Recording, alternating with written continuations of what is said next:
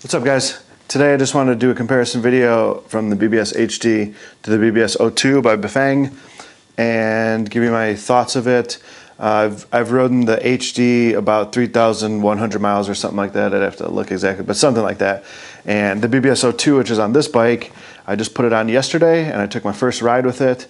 And I just wanted to make this video because I'm pretty stoked about this thing. So this bike right here is a Gravity. It's a piece of junk, but it has like a weird rear triangle and a suspension. I wanted to just try this motor on here. I kind of bought this as a secondary motor to swap around a bunch of different bikes that I have. Some kind of a bike hoarder, and this is just like a super budget build. I put these Maxxis tires on it, came with a WTB seat, and I got these Zoom hydraulic brakes on it. And I just was kind of messing around with it. I put the motor on there. It's totally not wired like well at all and totally crap. But I took my first ride on it and I wanted to share my thoughts because I'm super excited about this motor. This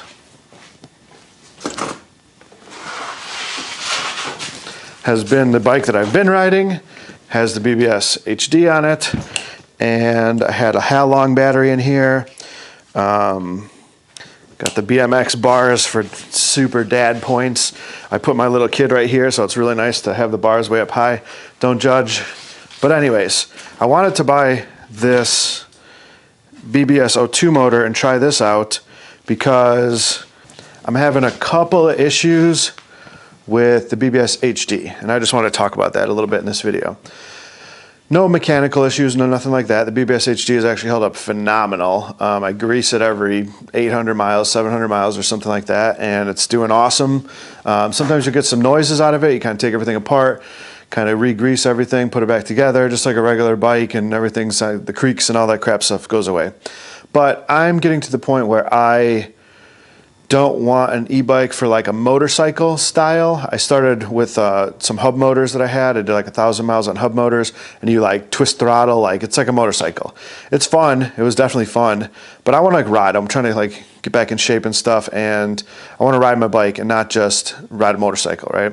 So one thing is, the main thing that started all of this is I ride with this battery usually. I had the triangle battery, 20 amp hour, 48 volt, and it was just way too big to fit in any frame that I have because I'm a small dude. I'm like 5'5", so those triangle batteries are for huge bikes, and you don't really need it. So then I got something like this, which is way more up my alley. Was more what you need, a 13 amp hour, 48 volt battery, and this is held up all right, but when I come home from my rides, I'm usually now only at like 90%, maybe 87 or something like that. So I looked around on the internet and I found this guy, and this is a 48 volt, 6 amp hour battery, super small. It probably weighs like, I don't know, 4 pounds. I should weigh them and get a comparison, but Halong battery, 6 amp hour battery. You can totally tell how much lighter weight I'm riding with. So riding with the BBS HD pulls like 1,200 watts of power, or maybe 1,300 peak. They say it's 1,500 watt, but my display at least never says 1,500 watts. It says like 12 or 13. So this battery's fun with that bike, but I wanted something more nimble and light and something more rideable and less an e-bike, if that makes sense. More of like a bike with a little bit of e-biking on it. So I went with the smaller battery. And I've ridden the bike around a little bit with it. It gives me about 10% to do my normal like 6 mile ride. I only use about 10% of this on the BBS HD.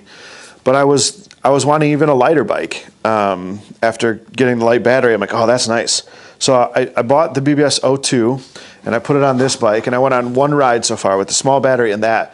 And I basically turned off the e-bike for most of the ride and just rode the bike. When I got to like flat gravel, nice trail, I do that with the HD too sometimes, but I didn't need the battery. I didn't even need the e-bike motor to even pull around the weight of the motor or the battery. The bike is still pretty decently light, being an e-bike at least, with the BBS02. So super happy with that. I did probably like a 3 mile ride yesterday, and I didn't even use 1% of this battery. Awesome. It's pulling a lot less wattage too. The tune out of the factory is terrible. This is awful. I have all the cables to tune it. I've tuned the HD to the way I like it. I did like for like a month. I did all the settings the way I want it. It drives way better now than what this thing does. I forgot how bad it was without being tuned. But I'm going to tune it up. Obviously, I have a lot to do on that bike, but I'm going to tune it up and make it really nice. But the thing that I wanted to talk about more than anything was the chain line. The chain line on the HD, it sticks out like a full inch from the bottom bracket. And the chain line is just super crooked to try to get up into a high gear. So much so that I was dropping chain, and I bought like a chain guide for the bike. And it seems to help, but when it's up in the high gear, it'll work, but it like chatters against the chain guard, and it just kind of goes on this angle that I'm not comfortable with. And when I'm out in the forest and I'm deep in the forest, I don't want my chain dropping. You know, it's not something that I want to deal with, you know, if I don't need to. And the BBS02, even in the highest gear, the chain line is like straight on. So I'll add some clips in here of the two chain guides of the HD and of the BBS02. But made a huge difference. Even when just the weight being a lot better and the chain line being a lot better, I was able to ride the bike more like a bike and less like an e-bike, which is actually my goal. But I do like having an e-bike. Once you have an e-bike, you can't not have an e-bike anymore. I don't know how if you're just spoiled, but it's fun to like come out of the trail and then just like buzz home, because I don't want to ride. I don't really care to ride the gravel, like the asphalt. It's just boring. It's just, I'd rather be in nature riding, you know, so I can like zip to the forest, which admittedly is only 1 block away, but maybe I go 9 blocks to get in the better entrance. Anyways, I could just zip there and then ride through the trails and enjoy nature is what I want to do every day, instead of like riding. And I used to ride on Minion DHRs on the street. It's just terrible. E-biking with those tires, like way better. But I've since switched to the Continental Trail Kings, I think they're called. Cross Kings, awesome tires. And then I got the Maxxis Icons on the Gravity, and those just roll so smooth too. I mostly ride gravel stuff is what I kind of like the wider gravel trail. I just want to be in nature rather than in this and in the city and all my crap.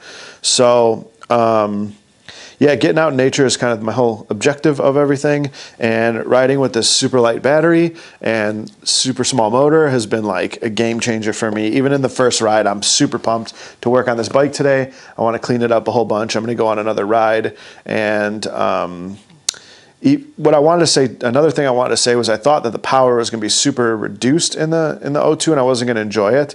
But if I go in basically in the main trail, there's this grade that I'll go film it, so I'll put the B-roll in right now, but there's this grade there that's like it's pretty steep, and even with the HD, I just crank the throttle. I think my throttle is set up at 80% when I do the throttle, and I just crank the throttle and pedal at the same time to try to get up this hill. And yesterday I just wanted to see what the O2 would do, and I put it up in a higher gear and on pedal assist 2 and just climbed like it was nothing. Again, I should be putting a clip in right now of me riding up it, but what a drastic difference. I'm super impressed with having a lighter bike, this lighter battery, having better chain line, and being able to like ride the bike more like a bike and less like an e-bike, and get myself in shape, because that's the best part of riding a bike, is getting that exercise, getting your blood moving, getting it all happening. E-bikes are fun, you know, definitely I've done like 4,000 something miles on an e-bike. They're super fun, but you know, there comes a time where you want to be like doing more exercising again rather than e-biking, right? It's kind of like owning a motorcycle and owning a bike. Sometimes you just want to ride the bike, sometimes you want to ride the motorcycle. E-bike's kind of the middle of the ground. You can ride the bike and ride the motorcycle, and you don't have to register, you don't have to get plates, you don't have to get insurance, you don't have to get nothing, and you can just dip off in the forest and ride it. It's awesome. So e-bike is for the win for always, but really my comparison with this video is comparing the BBS02 with the BBS HD, and my thoughts about it so far. I'm kind of hooked on this O2. I'm going to ride it some more, but I'm thinking about putting this HD on another bike and selling it as like an e-bike, and use the money that I make from that to buy like another 1 or 2 O2s and put them on other bikes that I have, because I got kind of a lot of bikes going on. I got to sell some bikes. If I make one an e-bike, maybe I can get a lot more money for it. So anyways, that was my thought though about the BBS02 and the BBS HD. If you're thinking about either one of them and you want to ride a bike more than have like a motorcycle, I would definitely go with the O2. It's awesome. It's great. And you know, maybe if you had a fat bike, I think there's Johnny Nerd Out is another YouTuber that talks about e-bikes that I watch, and he says kind of the same thing. He was kind of the inspiration of me even buying the O2, because I was like, I think that's gonna be underpowered. I'm not gonna like that. But I'm blown away by this motor. It's awesome. It's so light. The chain line is better, and it climbs. It climbs. So if you do have like a fat bike, which I do, I kind of want to sell this HD and put an HD on my fat bike too, and ride that, you know, because maybe you need more power. You can underinflate the tires and use that and have the power take over the underinflated tires, you know. So anyways, getting a little sidetracked, but the BBS02 is phenomenal. I'll leave a link in the description below. It is an affiliate link. You don't pay anything more, but I get paid if you buy that or anything from Amazon. So if you're just an Amazon shopper, just click the link and then don't buy anything from me. And in 24 hours, if you buy anything, I get a little commission off it. So it's super cool for me to make these videos. You can help me out that way, just clicking a link and doing nothing with nothing. So thank you so much for tuning in. I really appreciate you watching. And if you have any questions about the BBS02 versus the BBSHD, ask away in the comments. I'd be happy to make some more videos or talk about them. I'm super into biking and into e-bikes. So this channel also was about Honda Elements and political stuff, but I'm all over the place. I have tons of hobbies and interests, and e-biking and biking in general is just something I do every day, and I love to do it, and I'm super into it. So if you do like anything and want to watch more videos about bikes or anything, give me a subscribe and leave in the comments anything you'd like me to talk about. I'd love to hear what you want me to make videos about. So that's all. Peace, guys. Thanks so much for watching.